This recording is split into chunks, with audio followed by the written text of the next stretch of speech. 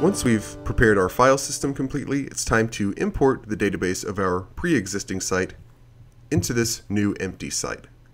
We're not replacing the database, once again, but we're importing all of the information from the old database into the new one. So it'll be identical, but most importantly, it'll have a different database name, more than likely. To do this, first we need to export our current database. The process of exporting a database really depends on the server environment that you're using, and we cover this a little bit more in the backup tutorial. But very briefly, if you're exporting from an environment where your website is on a server using cPanel, you would go to phpMyAdmin. By the way, this is not what we've been doing in this tutorial, but if your website is at a cPanel location, you go to phpMyAdmin, choose Databases, select the database of your pre-existing website, and then click Export and go from there. But again, that's not how I've done this tutorial. This database that I'm looking at right now is the new one of this brand new install. It's not going to do us any good to export that. For me, I need to use the command line because that's what I use to access MySQL, or MySQL as most people call it. First I'm going to navigate to the desktop just to go somewhere that's not cluttered.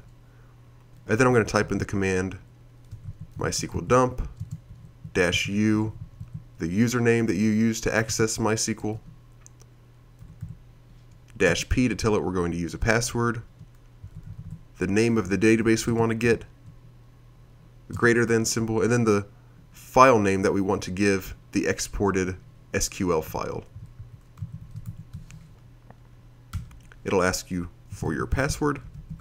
When you type it in, if you see no message, that means success. If we look at the files right here, we see we've gotten our export. But again, the export process varies greatly depending on what kind of environment your website is hosted on or your server is located at. So this is going to vary from person to person, especially if you're using cPanel on your site's current location. Once you have that export, you need to import it, once again, into this basically empty database. We do that in cPanel by going to phpMyAdmin, Databases, and we'll select the database, again, of this new site that we haven't created any content on. For me, that's this one. And we're going to import the export that we just created. Notice there is a max file size here. If you're working on a large site, you're not going to be able to just upload SQL file that you export. You'll need to compress that in some manner, and then you can upload the compressed file. There are cases on large sites where even the compressed file is too large to upload here using cPanel. In those cases, you have to use the command line, which is outside of the scope of this tutorial, or in most cases, you can also get in touch with your web host and ask them to help you out. Tell them that the file that you need to import is too large and you need their help getting that imported into your database, and they can help you with that.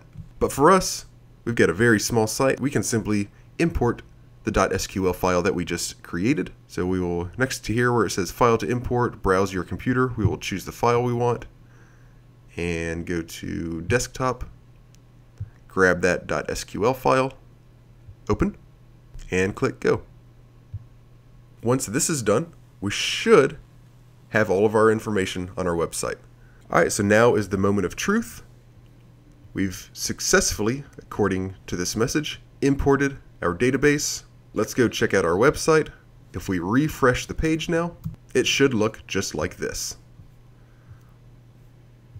We have our old site back. We can log in using our original username and password.